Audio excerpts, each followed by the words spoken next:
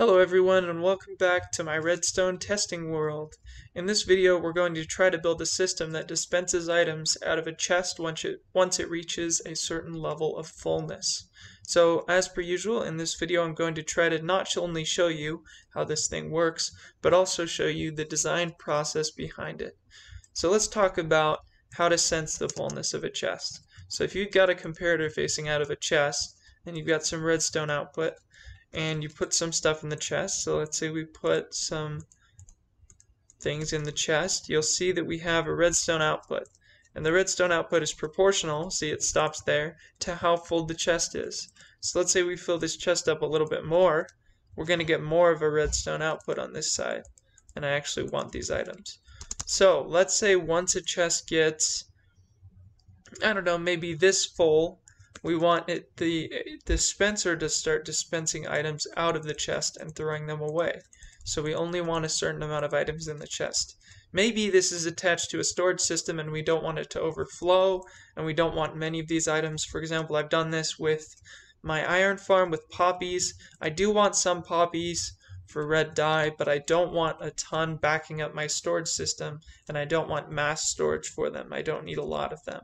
So let's talk about how we're going to design this. So let's say we want it to reach this level of fullness and then start emptying. So let's get some hoppers. Actually, we're going to need some hoppers. So let's grab those. And let's put a hopper facing into this block. And then let's make the hoppers go all the way back into the place where they're under the chest. So I'm going to have to go under here real quick and right like that. So you'll see that these items start flowing out into the hoppers, which is exactly what we want.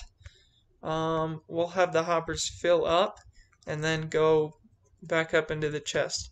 So let me get some more diorite so that I can put a little bit more in this chest. Actually, I'm going to fill these hoppers for now because that's just going to be the easiest. Okay, awesome. We've got a dropper here that is full. We've got hoppers here that are full. And we've got a chest here that's to the desired capacity. So once it reaches this capacity, we want it to empty items a little bit until it reaches the lower capacity. And when we take some of these out, you'll see that the redstone stops here.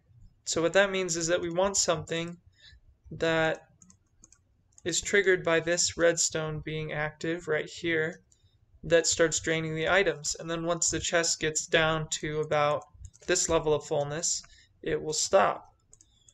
So we want something to be triggering this dispenser when this redstone's active.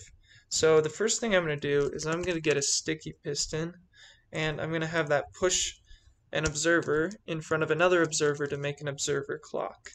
So for anyone who doesn't know, I'm going to actually show how this works first, showing a observer clock. So if you've got two observers facing into each other, they'll start triggering each other back and forth like this. And that can put a redstone output to either side. So what I want to happen is this redstone right here at the end is going to trigger a piston that's going to start an observer clock. So I probably want it here. Yeah, exactly. So I want that to push an observer here into an observer right here, and that will start triggering the dropper over and over again. And I probably want these items to go into lava or something like that. So let me get a lava bucket and put some lava at the bottom.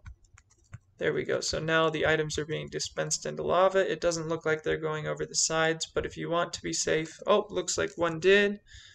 You can put blocks around the sides so that they don't escape like that. Just like that, and we should be good. You can even put one block right there. So awesome. Our system is working. It's dispensing items. The chest is not quite emptying yet. It doesn't look like it is. So that's an interesting issue. Let's see what's happening there. So I figured it out. This hopper isn't draining into this hopper because this hopper is actually locked, which means a redstone output is going on that hopper. So let's do a little bit of a change in design. Instead of having the redstone line coming right next to this hopper and locking it, I think that might be what's locking the hopper.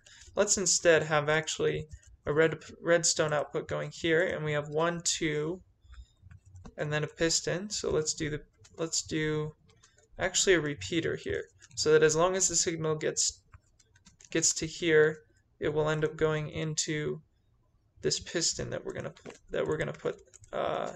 I guess we can keep the piston there, or just in case that's what's locking the hoppers, let's actually move the piston over by 1. So let's get a sticky piston. Do keep in mind, this is something I just learned, that a redstone line running directly next to the top of the hoppers will power a hopper. Looks like this is getting powered. Perfect. And now we should see things draining out of the chest, hopefully. And when the chest is... Yep, stuff is flowing out of the chest. Awesome.